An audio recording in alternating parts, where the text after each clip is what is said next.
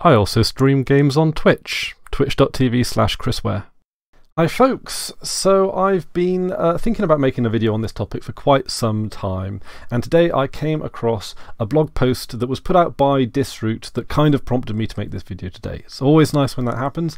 This is going to be a bit of a rambly video, so don't expect anything too succinct. I wasn't really planning on doing anything in particular rather than just share my thoughts and you know, that kind of thing, as I do in many of these videos on this channel.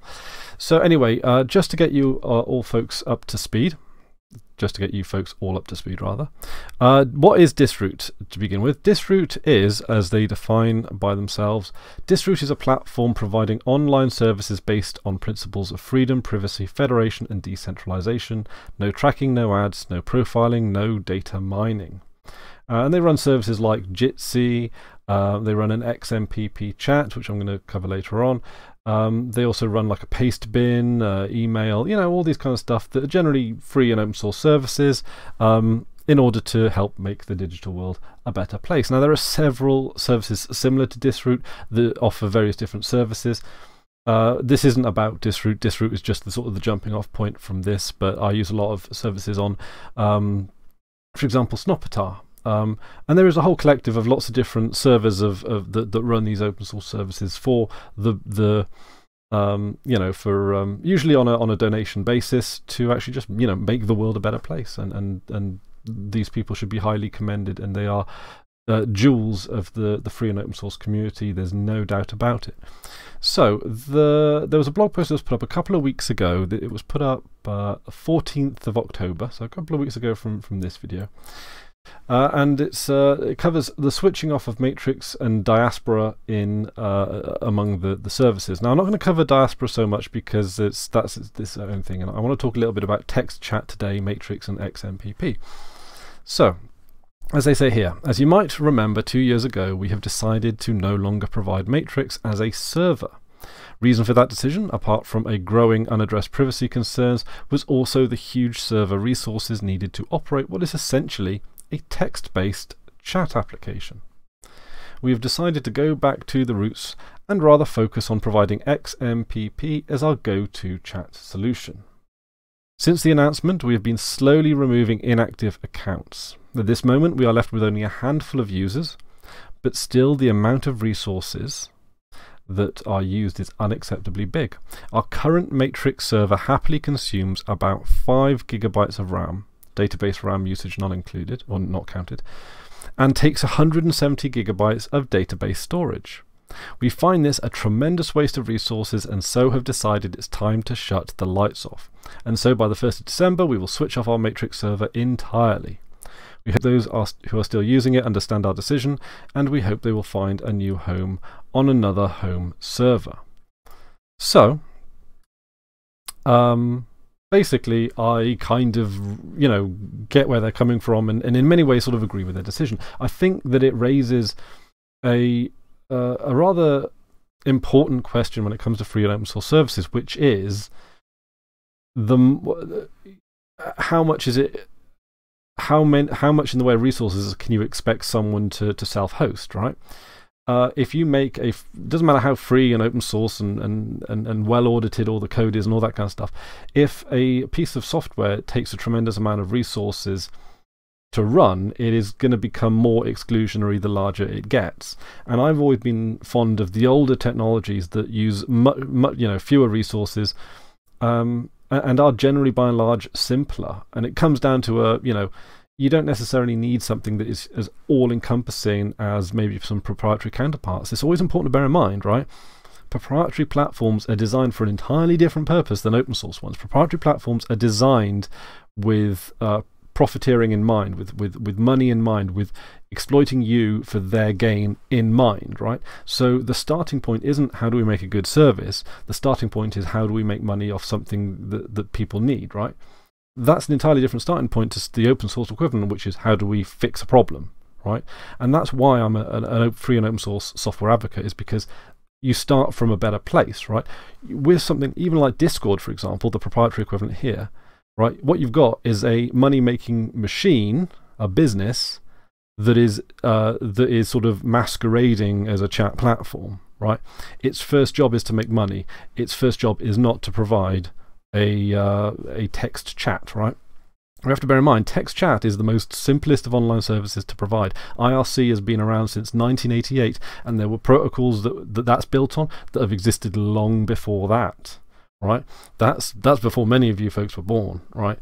So IRC, which is not bad. I quite like IRC. IRC is centralized by all definitions, but it's simple, it's accessible. People can host it on, I'd imagine, very low-end hardware.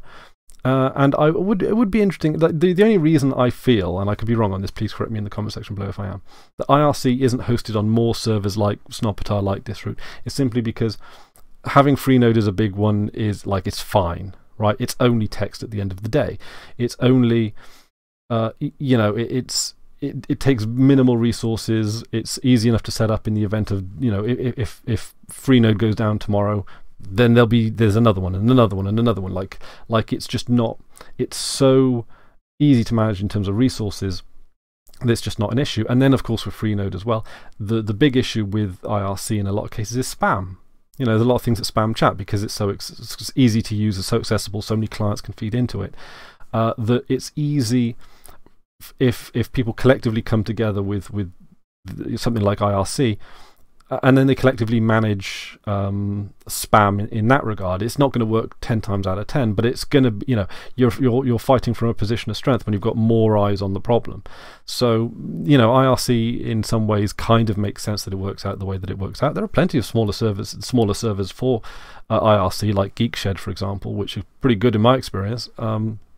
I think Jupiter Broadcasting use GeekShed, and I'm not certain on that one. And they don't seem to have updated their website in quite some time, but that's the slow-moving nature of IRC, which is quite a real-time text chat, which is quite interesting. But yeah, like the thing is, like a lot of the clients on IRC and F-Droid, for example, on the mobile platform, you know, they haven't been updated in 5 years. Do they need to be? You know, you're talking about a platform that's been around since the 80s.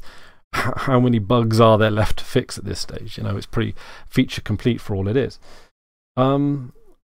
So anyway, I'm not here to talk about IRC despite the merits that it has. The demerits, of course, are naturally that it is kind of it is technical to use. Like, it's not as quick and easy to go as Discord. It's not far off, in my opinion. Then again, I'm pretty comfortable with adapting to new technologies. I'm sure many of you folks are at home. So, you know, how something appeals to the bloke on the street, that's not always the thing that I would say I'm most qualified for, because I can pick up something that's not necessarily, you know, I'm not hugely technical. I'm not a technical specialist or anything like that. I would say I sit somewhere in the middle between an advanced user and a lay person. You know, I'm somewhere in the middle, right? Intermediate, I would call myself. But yeah, I'd feel pretty comfortable picking up an IRC, although admittedly there's a little bit of a learning curve every time I pick it up again after not using it for several months. I do have to go through the documentation again, you know, refresh the commands and all that kind of stuff. So there is that. Anyhow, Disroot have decided that instead of Matrix, they're going to go with XMPP. Now, XMPP is a wonderful technology. I believe Google Talk was based on it, as well as many others. And it was used, and then usually when it gets quite big, as a technology, it's wonderful. But sometimes when, like, for example, Google Talk used it, I think it's Google Talk or Google Chat, I'm going to call it Google Talk. Google used to be interoperable with other XMPP clients and other XMPP servers. And then at a point, they decided to close it off and become proprietary and more closed in. Why they did this, I don't know. You know, it's why sometimes people think that they're going to do the same thing with things like Gmail or whatever, but in a lot of cases it could be for technical reasons. They wanted to add more features into their chat network, and making it a closed environment might very well have have been the obvious way to avoid a lot of complications in that regard, possibly. I don't know. Okay, so where does this put us today? Well, all things aside, XMPP still exists as a very established, quite an old protocol that many people do use today, and it has many advantages over Matrix. I'm sure that there are reasons or advantages that Matrix have over XMPP as well, so I'm not going to try and make it out that XMPP is wonderful and Matrix is not, because Matrix is pretty good. I like it, I like that it exists, and it's a lot newer, which means that it's got a lot more time to work on its act, it's got a lot more time to become more efficient with its resource use and more accessible accessible to more people. Also, like, Matrix can appeal to a different user base as well. For example, Matrix might be better in corporate environments. It might be better, with use from like governments and governmental departments. Whereas XMPP might be better as a home for home usage, and so there's different, it's horses for courses in this regard. I don't think that one being good necessarily reflects on the quality of the other, but one difference between them that is highly noticeable is server the amount of resources it takes to run on the server. This is important because a lot of the sort of disroot style communities, similar to Snopatar, and I'm sure there are countless others that I'm blanking on a little bit. I'm sure many of you folks would could mention them down in the comment section below. Many of them do offer XMPP as a chat feature, but most of them don't offer Matrix. Some do. But XMPP, in my experience, seems to be more widely offered, and it seems to be because it's just less of a load on server. That in and of itself should make us think about the accessibility of this software, that more people can run it on their own devices. Maybe, I'm not familiar with the kind of resources required to run XMPP. Maybe it could run on a Raspberry Pi on a home server. Maybe it can run on a £5 DigitalOcean droplet or whatever like that. But it's definitely lighter. Most of the time, all we need is a text chat room. That's like most of the time, that's all we need, right? It's a very basic requirement. IRC can do it, XMPP can do it, and Matrix can do it. Which can do it at the lowest resources? Probably maybe IRC per person when you split it up. But XMPP is great. Like XMPP as well, one of the big advantages of that in practice, now we're not even talking about principle now, but in practice, is that it is more dispersed. I'm in an XMPP room that I set up recently. And there's I don't know, half a dozen of us in there, and I believe all of us or most of us are from like different domains, from different servers, and we're all communicating together in this one room. I understand that can be, like with Matrix, most people are from the matrix.org home server.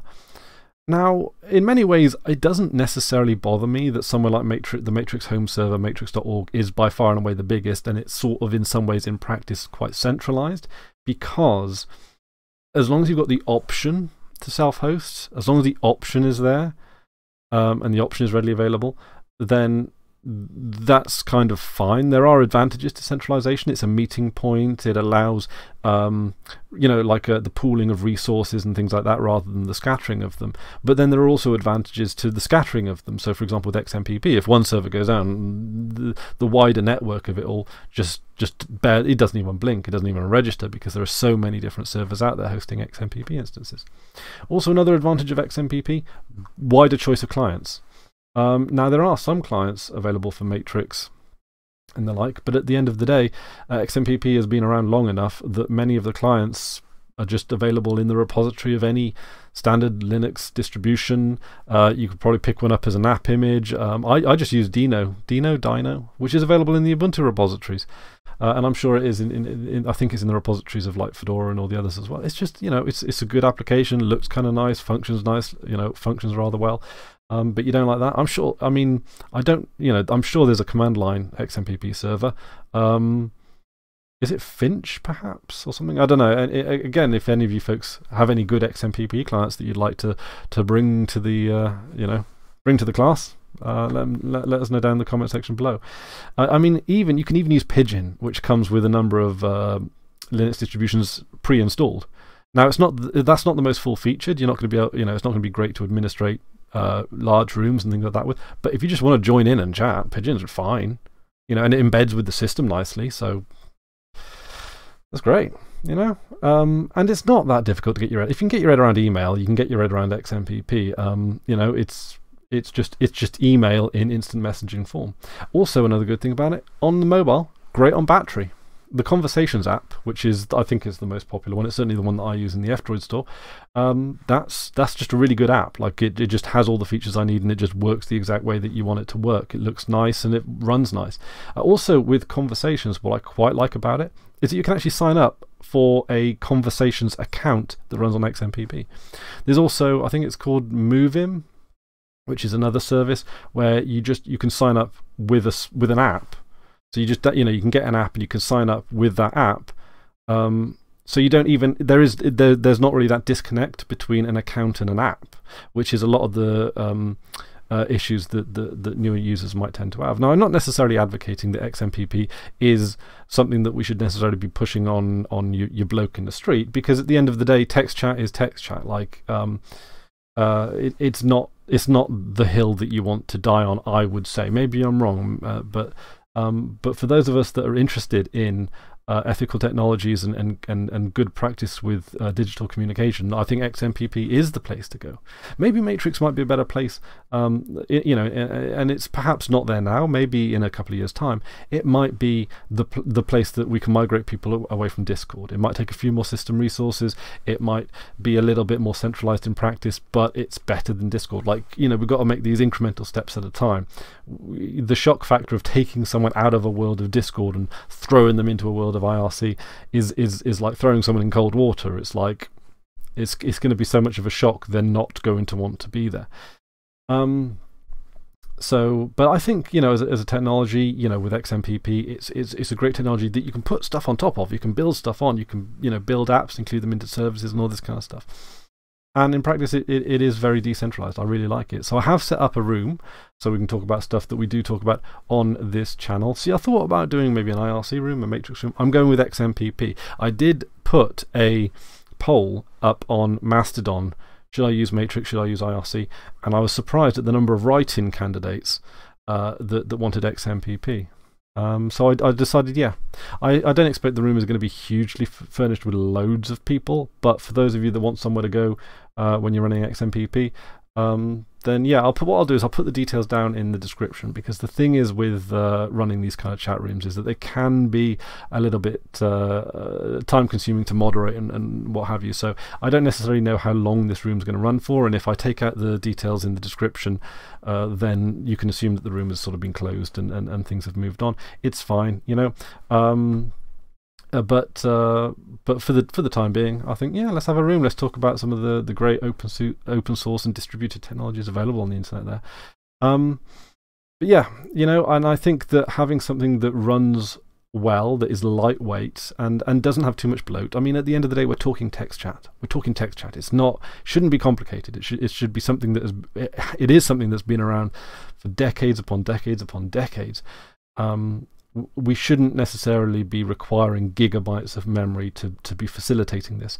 And at the end of the day, do we need to keep a record of every single text message that was ever sent? That doesn't sound like a healthy way to do things anyway. Just, at the end of the day, fire off a message to someone, right? In how many instant messages in 5 years' time are going to be relevant? Zero.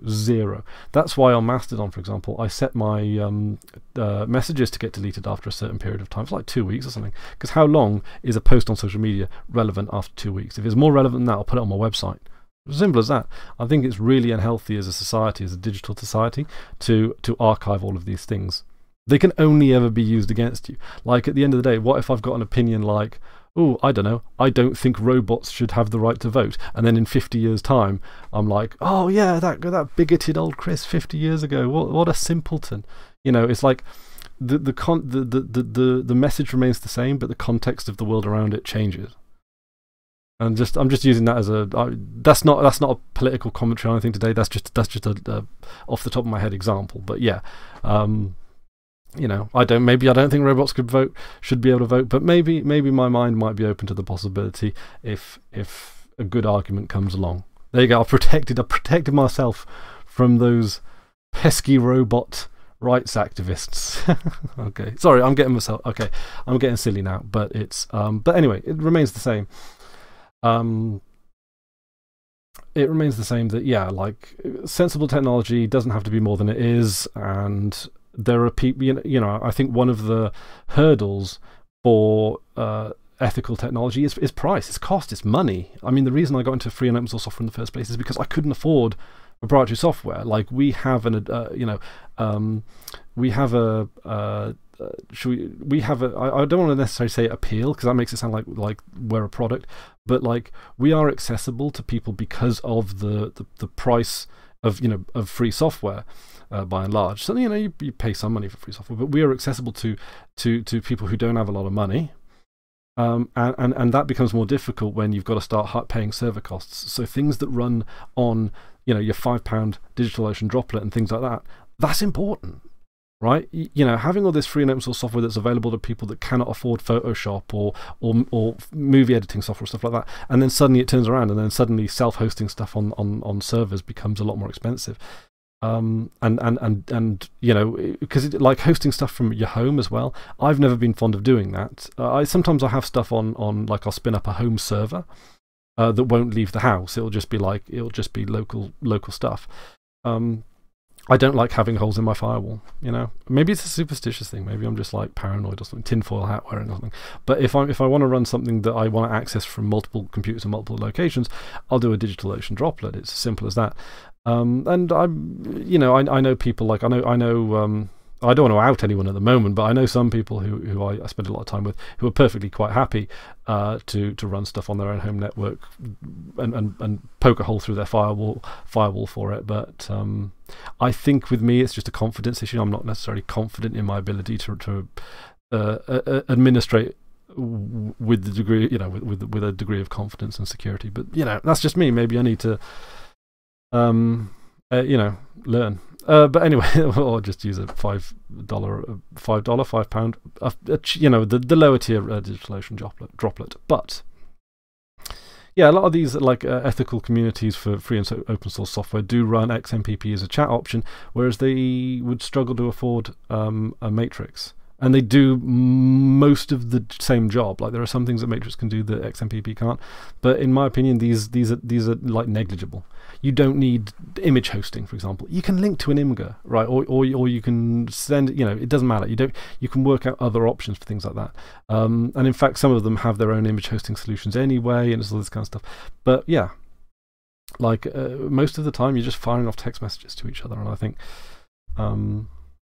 And I think if you can find a low resources way to do that, you should.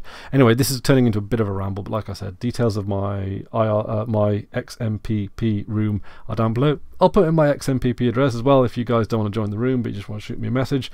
It's open. I can't necessarily promise I'll be super quick to respond, but I'll do my best. You know, I've got it on my phone and I've got it on my computers here. And that's great. You know, that's the thing as well. There are others. There are, like, for example, TOX, TOX, which is a really good protocol because it is quite anonymous. It's all local. Like, it genuinely is decentralized. You are the host and the app. You know, in the application, you've got the host and the server, like the client and the server. You've got both all in one. The trouble with that is that you can't have it across multiple devices, right? So you set up TOX on your phone, you set up TOX on your desktop. You've got two addresses, one for your one device and one for the other. You can't sync it across the two. Maybe there's a way, but in my opinion, it's never worked. Or I've never managed to make it work, and I don't think it seems supposed to work like that. Like it is supposed to be, this is an instance of the software. You can talk with other instances of the software, all that kind of business as well. And if you nuke and pave a hard drive, there's a good chance that you might lose it as well. Although maybe there are ways to back it up. I'm not entirely certain. Anyway, it gets a bit complicated in that regard. Great piece of software, very interesting in how it works, but it. I don't know. It also as well, because you're sending direct messages as well rather than through a server. Battery usage on things like TOX on mobile phones can be quite a drain. So anyway, I'm not super familiar with the protocol, so feel free to correct any issues with, you know, anything I've said on that regard. But like I say, it's an interesting protocol, and there are actually quite a few clients available for TOX as well, which is kind of interesting. Maybe on the command line, I think. If memory serves me correctly, there might be one on the... Anyway, I'm continuing to ramble despite the fact that I said that I'd stop. But yeah, XMPP. I think there's a lot to be said for it, and it's not too difficult to, you know. And what I'll try and do, if I can remember, is I'll put a link to places where you can sign up for an XMPP account down in the description below. So that you guys can try it out. Anyway, that's about it from me today. Thank you very much for watching, and until next time, I've been ChrisWere, and you've been awesome. Toodaloo. If you'd like to support the content on this channel, I have a LibrePay account. It's like Patreon, but open source.